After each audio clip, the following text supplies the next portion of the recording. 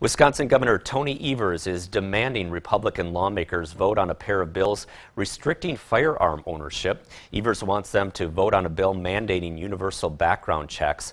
Another bill would allow family members or police to ask judges to temporarily seize firearms from people who pose a threat. Republicans have said they will convene the special session in the Senate and Assembly, then immediately adjourn without taking action. I'm assuming all Republicans are against it, and then they go home and have to run for re-election when they've essentially defied 80% of the people of Wisconsin. I believe that they're going to actually do something. Evers sent Voss and Senate Majority Leader Scott Fitzgerald a letter this morning. The governor blasted them for, quote, ignoring the will of the people and demanding they vote on the proposals.